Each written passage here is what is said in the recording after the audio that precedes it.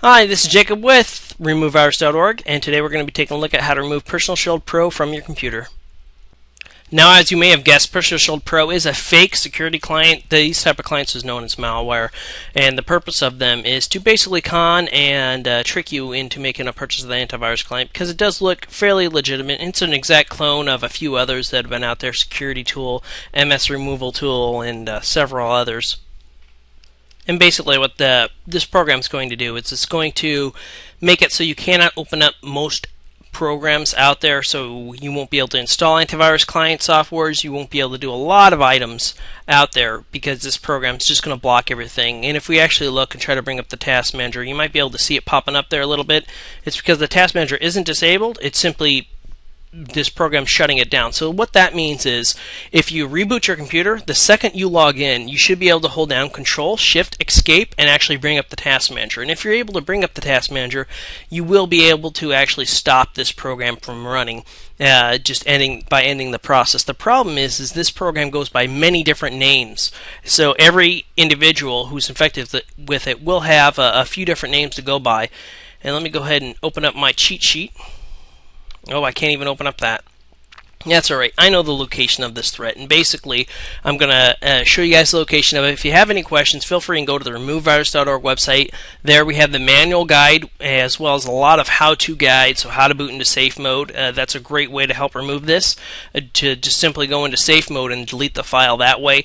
Otherwise, we'll go over a few other ones, but RemoveVirus.org is also going to have the updated file paths because this file paths will change over time. So if you have questions, head over to RemoveVirus.org.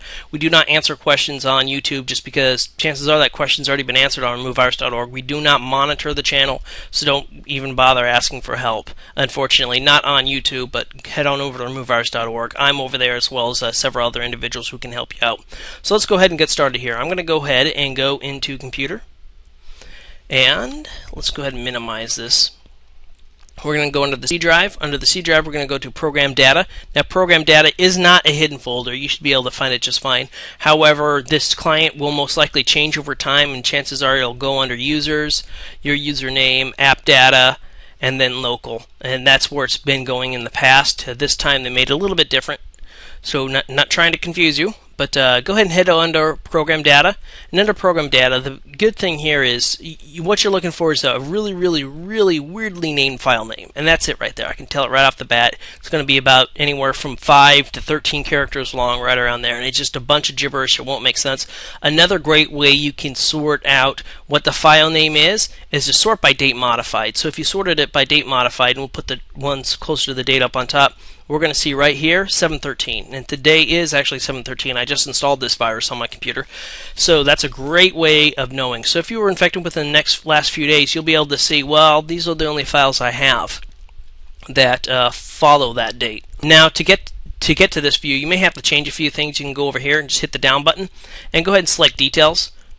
And for all you XP users, we will have this. I'm doing this on Windows 7 computer. It's going to work the exact same on Windows Vista. XP users, read the manual guide. We have it listed over there, and we may even put a video up for you there too as well. Just go under Details, and under Details, you're actually going to be able to see all this view. So what we can do is go into this folder, and it may just change and not be in the folder anymore. It may just be the file name on the root under Program Data. All this changes. So right here, now you'll notice if we try to delete the file, it's not going to be able to delete. Yes, I want to delete it. It can't because it's currently in use. So if you were to boot into safe mode, or safe mode with networking, the purpose of booting into safe mode with networking is so you can download an antivirus client because you'll have wireless capabilities. However, if you just go into safe mode, you should be able to browse to this file and just delete it. Otherwise, what we can do is simply rename the file to whatever you want. I'm just going to rename this top one too, whatever that is. And next time we go and reboot the computer, reboot means turn it off, turn it back on. Once we're back up, we'll be able to delete this file because it'll no longer be running. At that point in time, you need to run a full virus scan because chances are you're not just infected with this, you probably have several other viruses on your computer too as well. You just don't know. And the two clients, the main clients I recommend is going to be SpiroDoctor with antivirus and then StopZilla. And run a scan with those two. Another client we really like is Malwarebytes too as well. That one kicks ass. So as stated, now go ahead and reboot your computer and you'll be able to remove these two from here and then run your full virus scan. Another clear dead giveaway of this particular thread is I have been noticing in the last couple times in different variants that we've installed this, we've had this little shield right here, and that shield's a dead giveaway that, hey, that's the file name. Now over on the removevirus.org website we have the how-to guide section, which is fantastic. It has a lot of how-to guides as well as videos listed under there to really help you out. And you know how to edit the Windows registry, how to boot into safe mode, show hidden files and folders, a ton of good stuff. So definitely go over and check that out. And also on the removevirus.org website, we'll have direct links to Stopzilla, as well as Spyro Doctor with Antivirus and Malwarebytes. If you were to download from us and make a purchase, we don't sell it, but we are affiliated with them. So, which means if you were to download it from our website and end up making a purchase because you liked it, we actually get a commission check for that. We get a couple bucks for every sale that's made, and that's really cool because it helps us create these videos, helps keep the website going, and the like. So please, if you end up making a purchase, go to our website and download it there. We also highly recommend OnlineComputerRepair.org. OnlineComputerRepair.org is a small computer repair company. They're based in California. They're able to repair your computer. Right now they're charging $89.99. I know it's going to be moved up to $99.99 real soon just because viruses are getting harder and harder to remove. But this looks fairly easy, and these guys can go in, they'll remove all viruses and spyware from your computer. So if you just want an expert to do it, head on over there. They'll be able to get you taken care of right away. And yeah, they can just remote in, and boom, they resolve all your issues. And the actual URL to the removevirus.org video is going to be removevirus.org /personal-shield-pro. That's to the Personal Shield Pro removal guide. And the purpose of this one, like I said, we're going to list all the what it is, a little bit more about the client, as well as we'll keep it updated.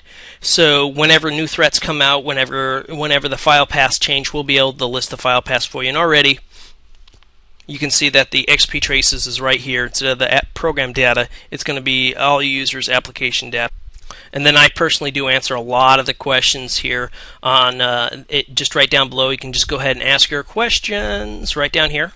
And you'll see that, hey, this just proves that the video, that the guide works. We've already had a lot of comments, 15 comments here, a lot of them thanking us for the guide because it works. It's just that simple. Now, once you're over here, I would ask that you do please go ahead and hit the Windows, either the like button, the Facebook like button, the dig button, the tweet button. I'm not seeing the Google Plus button, but it's over here. It's supposed to be right here.